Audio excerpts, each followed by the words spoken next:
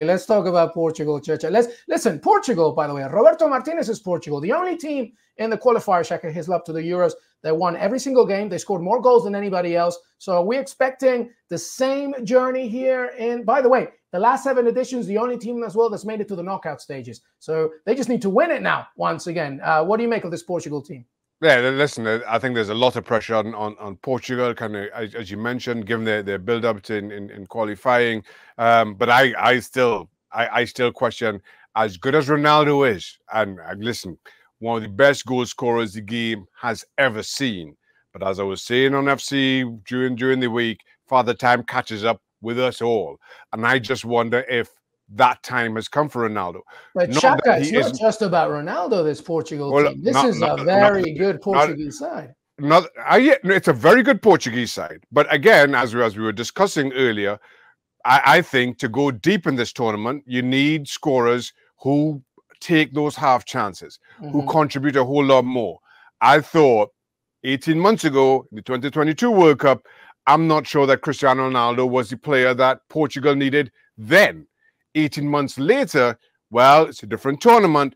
I'm not sure that Ronaldo is the player that Portugal needs now. No question. I think they get through the group and probably really easily. But are we going to... What then becomes a successful tournament for Portugal? Is it getting to the final? Is it getting to the semi-final? Is quarters good enough? I'm not sure anything less than a semi-final and avoiding a blowout in a semi-final can be considered even par for the course for Portugal, given the expectation. Personally, I just don't see them getting past that. Gab? Wow, a lot of negativity there. Look, Shaka. I'm stuck in my basement, Gab. Look, obviously that's one issue. Shaka, I think, hit at Cristiano or Gonzalo Ramos. I guess Shaka's not impressed by the 52 goals that he scored in Saudi. But I think for me the issue is the pieces. You know, we can look at this and see the big names. I don't know, João Cancelo, Nuno Mendes as your fullbacks, that's fine. But then depending who's in front of you, will they track back? And what decisions do you make with your wide players? You know, can you carry Bruno as part of your 3 midfielders? He wants to be forward, and that's fine. You can have a lot of attacking players, although for me, there should always be a place for Rafael Leao, and there may not be. I think it's going to be Dan him or João Felix over on the left-hand side. But you can do it if they all work hard and run themselves into the ground and so on. Can you ask that of this group of players? How many of these guys are used to doing that? Bernardo Silva will do it for you, but then you'll probably have to stick Bernardo Silva out wide, which again, different kettle of fish. Do I want Bernardo Silva constantly tracking back to cover when João Cancelo goes walkabout? It's an interesting problem. It's an interesting issue that Roberto has to deal with. And it's so typical of international football because you can't make signings to fit your scheme. You have to work with what's there.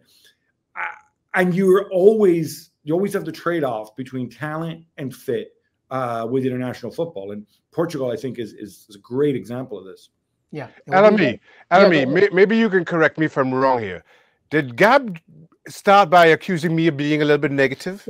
He did. I was just making sure. That's all. You know what it is? Like it was the ultimate calling of the kettle, right? Wasn't it?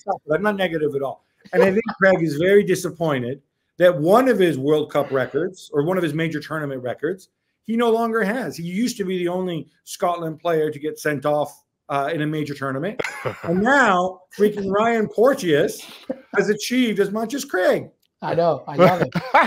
He will be joining this show very soon, I'm sure, after the Euros as well. But major expectations for Portugal, and we'll have to see how they do under Roberto Martinez and his former team, Belgium, lose, of course, to Serbia.